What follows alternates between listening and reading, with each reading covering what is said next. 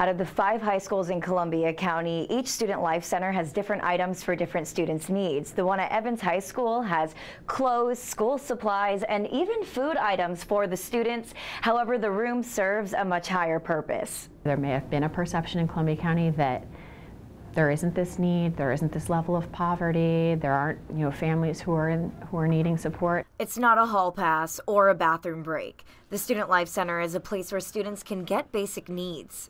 Columbia County, 9.5% of families are living in poverty now, and that's like almost 1 in 10 people. Students can even talk about their mental health with counselors from Transitional Family Services by appointment. They come in here with 1 student at a time, and they spend 45 minutes to an hour with each student, and then they will let me know when they're finished with that student, and then I will send the other student in.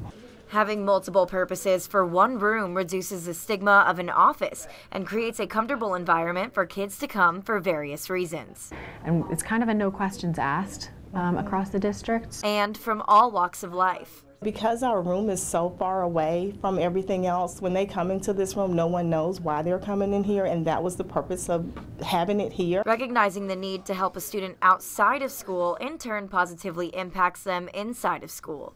It has already started impacting our students, and in the future I can see it even being an even greater impact. Evans High School in particular has an online form for students to fill out if they feel uncomfortable facing the Student Life Center in person. They just feel better. They have someone that they're comfortable with, and so they come to me and they don't feel like, oh my God, I got to tell my problems to everybody. If you would like to make a monetary donation to the wraparound support programs, you can always head to Columbia County School District's website. In Columbia County, Jenna Kelly, WJBF News Channel 6.